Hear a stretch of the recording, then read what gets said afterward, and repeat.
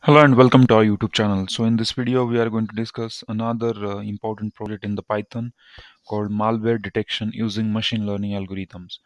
So basically here we are going to detect the malwares or the possible threats to the system or the computer using the machine learning algorithm, and this will be a database based approach. So we'll be using the data sets, and we will be scanning entire data sets, and based on that data set we will be able to detect whether the particular entry is the malware or not. So for that purpose we have data set from the Kaggle, and we will apply the machine learning algorithm on it, and at the end we'll classify whether it's a normal thing or the malware. Now coming back to the implementation part, this is the paper which we are using to, or we are referring to, complete this particular project. And coming back to the implementation part, we can consider this is the main code, and here you can check this is the confusion matrix for the same, and the accuracy we are getting around 99%. So it's 0.99, that is around 99% accuracy we are getting over here. And once we detect the malware, there is one feature that it will automatically send the SMS to the user, the count of the malwares and all those things. Now to run this project, we need to type localhost colon 5000 in the browser. So the first page, that is login page, will open, and here the credentials are admin. Now here we need to choose the data set. Now the first of all data set we need to train the model. So we'll pick up this data set, then we'll upload the data sets.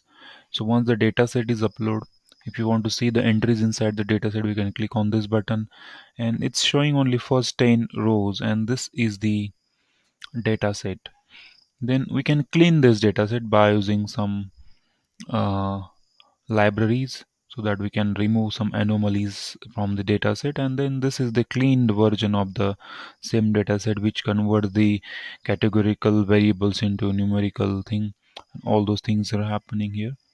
Okay, and at the end this is the predict for the test dataset. Now here we need to upload the test dataset, so it is here, and then we can upload it, and then we can click on the testing. So it takes some time. It performs the testing part. It tests for each and every entry in the dataset, and then I have the result here. So as it takes time, I will be displaying this result only, and it's showing only the first 10 entries. This is the data set, and at the end it makes the conclusion. So this is the conclusion column. This is malware. So here the malware is detected in this particular data set. So this is how we can actually implement the malware detection system using machine learning. In order to design this web application, we have used HTML and CSS coding, which is stored in the templates folder and the static folder, and the Flask framework of Python is used to build this web application.